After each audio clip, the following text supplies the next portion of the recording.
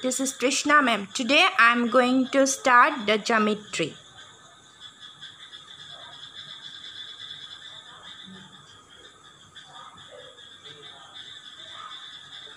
Today I am going to start geometry. So in geometry, first I am going to start kinds of triangle. Kinds of triangle.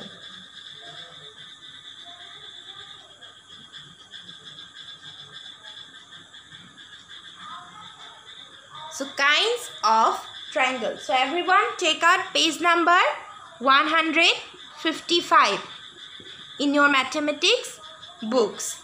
So what is a triangle? So a triangle is a figure formed by 3 line segments. So the figure is like this: 1 line segment, 2 line segment and 3 line segment.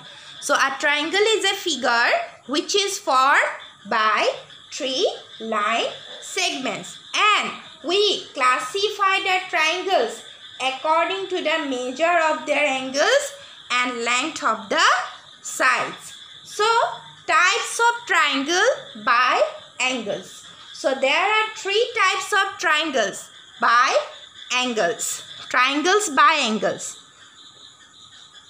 So there are 3 types of triangles by angles. Triangles by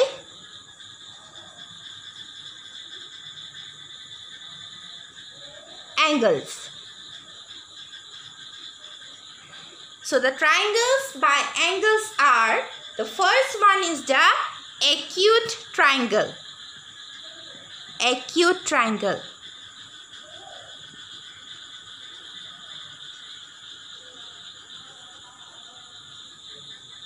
Second one is the right triangle.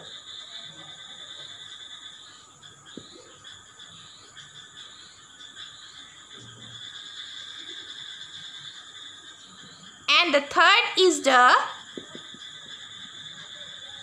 obtuse triangle.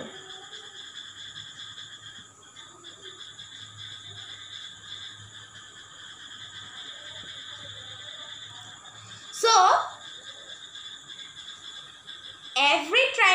in every triangle there are at least 2 acute angles. Therefore, the third angle of the triangle can be used in classifying a triangle according to its angle. So first, acute triangle.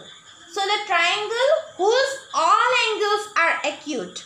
All angles are acute. So what is acute angle? Acute angle means the angle whose measure is less than 90 degree. Whose measure is between 0 to 90 degree. That type of angles are called acute angles, isn't it? So the triangle in which all the angles are acute means, suppose here in this triangle, if this angle is 60, if this angle is 60 and suppose if this angle is 30, then this is a acute angle triangle. Sorry, not 30, 20, 60.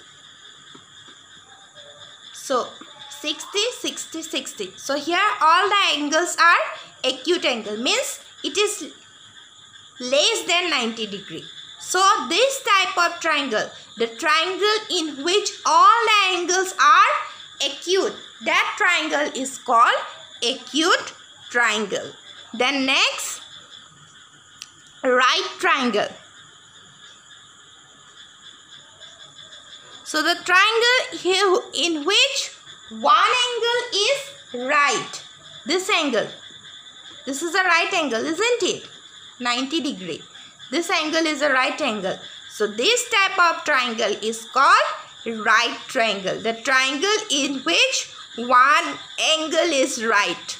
That triangle is called right triangle. Then obtuse triangle. The triangle in which one angle is obtuse. One angle is obtuse. Obtuse angle. The angle whose measure is more than 90 but less than 180. That angles are called obtuse angle.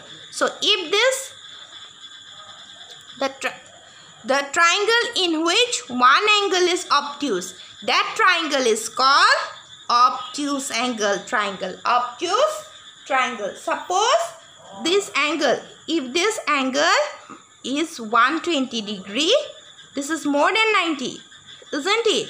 So the triangle in whose one angle is obtuse, that triangle is called obtuse angle triangle. And this is how we can classify the triangles according to angles. So the first one is acute triangle, the second one is right triangle, and the third one is obtuse triangle. The triangle whose one angle is acute, all the angles are acute, that triangle is called acute triangle. The triangle whose one angle is right, that is called right triangle, and the triangle in whose one angle is obtuse, that is called obtuse triangle. Now types of triangle by side. Triangles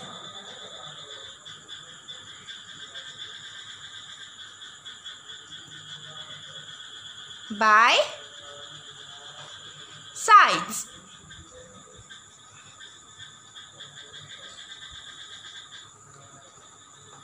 So triangles can be classified by the kinds of angles that they contain, and triangles can also be classified according to the number of congruent sides they contain. So now I am going to classify the triangle according to sides. So the triangle according to sides are, the first one is isosceles triangle. Isosceles triangle.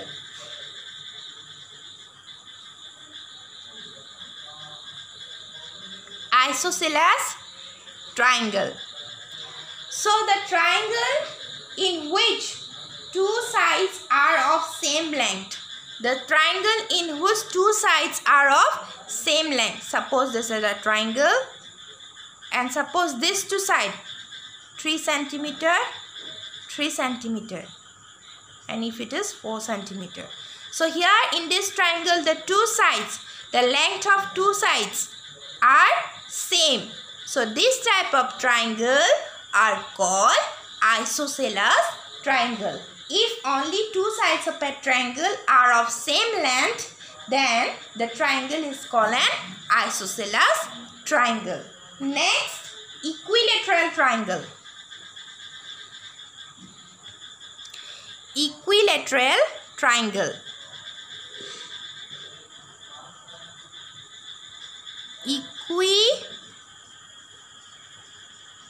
Equilateral triangle.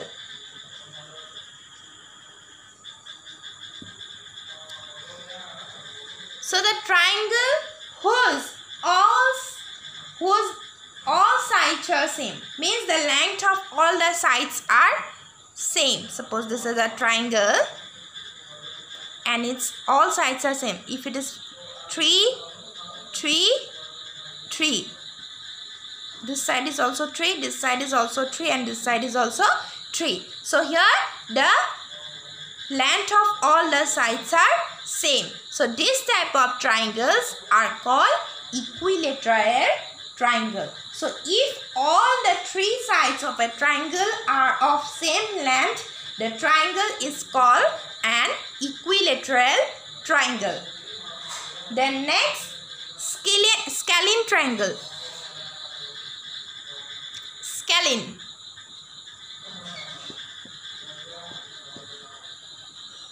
Scalene.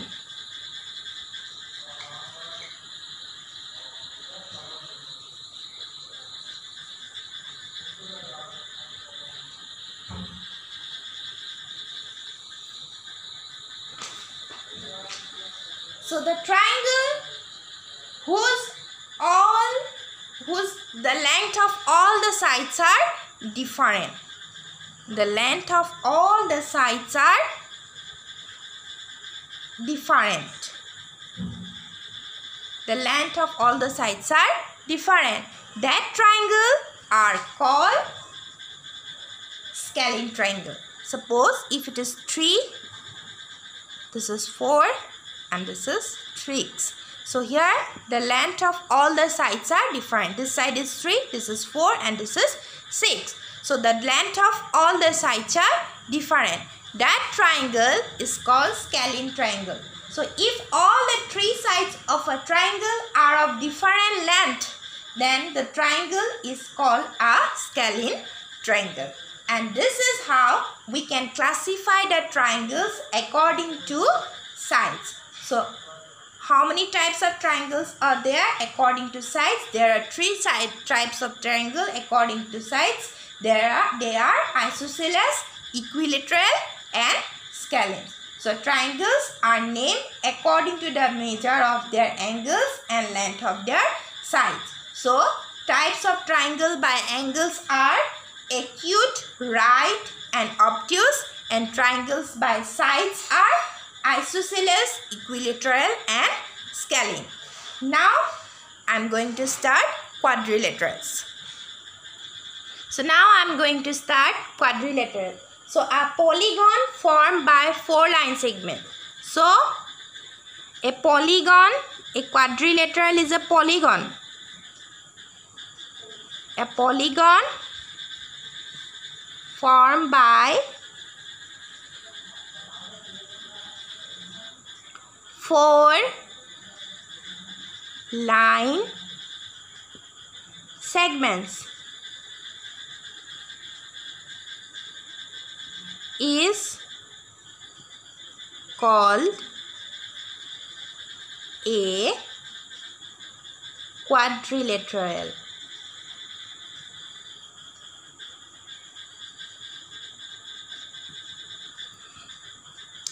So a polygon which is formed by 4 line segment is called a quadrilateral. So let me draw some figures.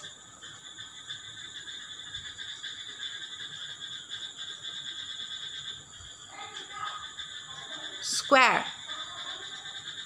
Square is a quadrilateral. Rectangle. It is also a quadrilateral. Parallelogram.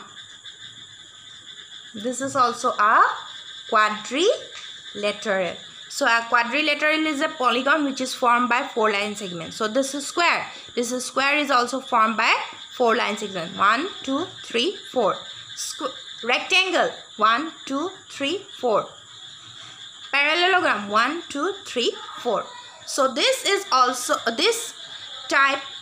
This square, rectangle and parallelogram are different types of quadrilateral. As there are several types of triangles, there are several types of quadrilaterals also. So parallelogram. Parallelogram.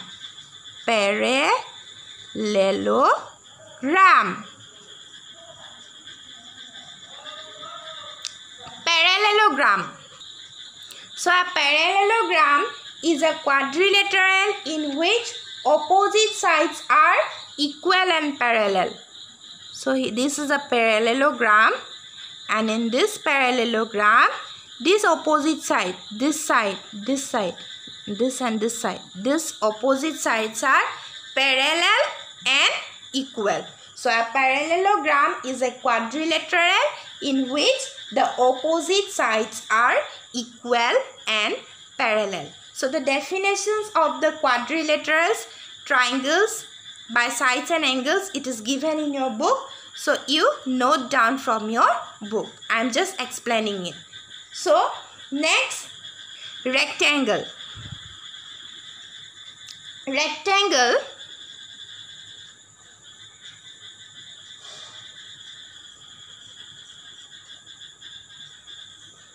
the parallelogram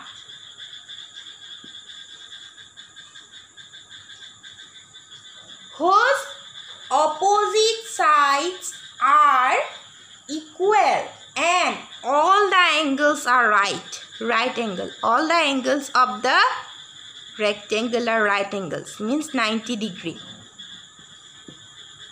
And its opposite sides are also equal. So this type of quadrilateral is called rectangle. A rectangle is a parallelogram. Rectangle is a parallelogram and which all angles are right angles and its opposite sides are equal. Then next, rhombus.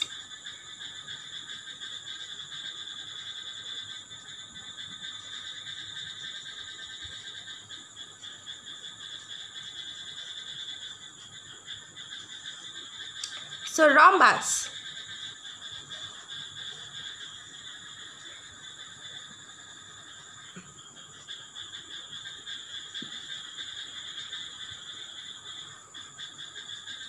So a rhombus is a parallelogram in which all four sides have the same length.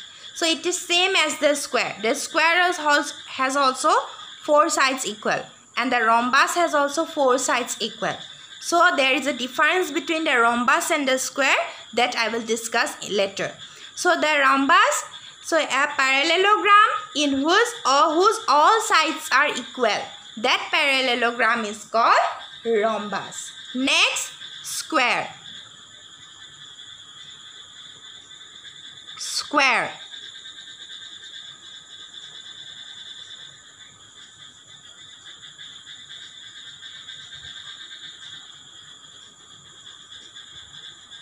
So a square is a parallelogram whose all sides are equal and whose all angles are right angles. All angles are right angles. 90 degree, 90 degree, 90 degree and 90 degree. So the difference between the rhombus and the square is, in rhombus all the sides are equal but its angles are not 90 degree. But in a square all the sides are equal and all the angles are 90 degree, right angles. So this is the difference between the square and the rhombus. So the difference between the square and the rhombus is, a square have the same length. A square is a parallelogram in which all sides have the same length, and a square can be defined as a rhombus in which all angles are right. So this is the difference between the rhombus and the square.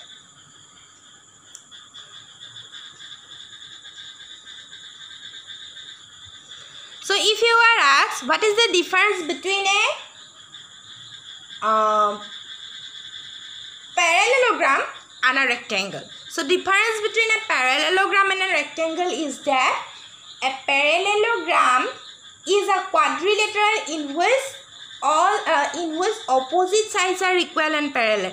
But a rectangle is a parallelogram in which opposite sides are equal and all the angles are right. Means the angles of a rectangle are 90 degree but the angles of a parallelogram are not 90 degree. Like that, the angles of a square are 90 degree but the angles of a rhombus are not 90 degree. So this is the difference between the square and rhombus and parallelogram and rectangle.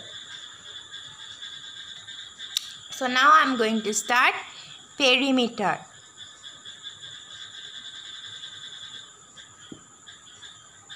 So everyone, you are familiar with perimeter. So a perimeter is the distance around a plane figure or the length of the boundary of a plane figure. So now I am going to start perimeter of a rectangle. Perimeter of rectangle. So how to find a perimeter of rectangle? Perimeter of rectangle. So rectangle, I am going to draw a rectangle. So the rectangle is a figure, plane figure whose opposite sides are of equal length. This is the length and this is the breadth. This is the length and this is the breadth. So length and length, breadth and breadth. So its opposite sides are equal. So how to find a perimeter? We can find a perimeter of a rectangle by using a formula. So how we can find a perimeter? Perimeter of a rectangle equal to perimeter of a rectangle equal to 2 into length plus breadth. So here L denotes the length and B denotes the breadth. Suppose if the value of the length and the breadth is given.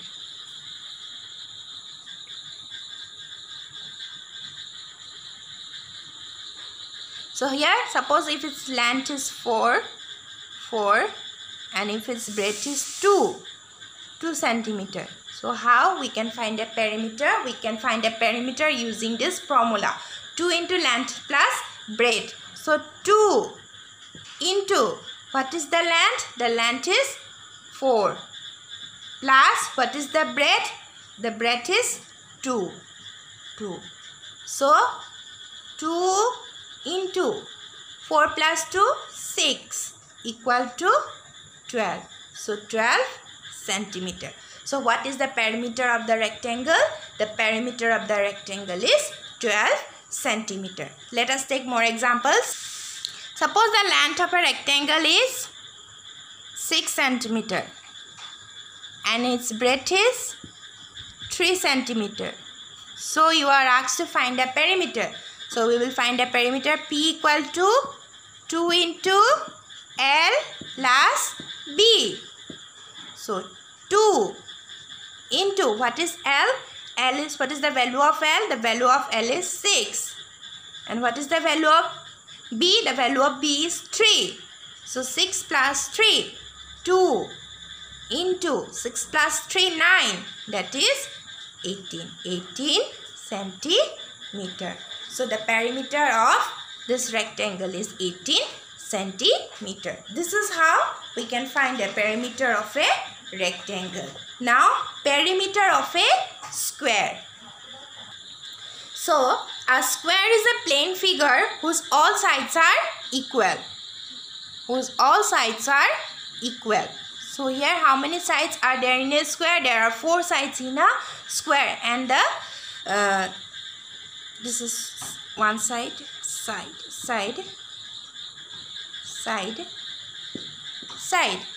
So here there are 4 sides. So all the sides of a square are equal. So how we can find a perimeter of a square? So how many sides? 4. 4 into length of one side. Suppose if the length of the sides are given. Suppose the length of the sides are 9 centimeter. 9. So 4 into length of one side. You are asked to take the length of one side. So the length of one side is 9 centimeter. So 4 nines are 36. So the perimeter of the square is 36. This is how we can find a perimeter of a square if the length of the side is given. Suppose you are asked to find a perimeter of a square whose length is 12 centimeter. You are asked to find a perimeter of a square whose length is 12 centimeter. So perimeter equal to 4 into length of one side. So 4 into 12, that is 48 centimeter. So the perimeter of the square is 48 centimeter. And this is how we can find the perimeter of a square. So the perimeter of a square is equal to 4 into length of one side. Now I am going to start perimeter of an equilateral triangle. So perimeter of equilateral triangle. So a triangle whose all the three sides are of equal length. 4, 4, 4. So this type of triangle is called equilateral triangle. Here the length of all the sides are equal. All the three sides are equal. So how we can find the perimeter? Perimeter equal to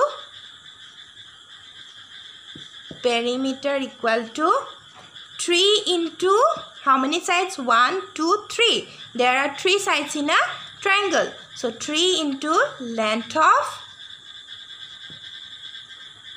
one side. So what is the length of one side? 4. 3 into 4, that is 12 centimeter. And this is how we can find the perimeter of an equilateral triangle. Let us take some examples.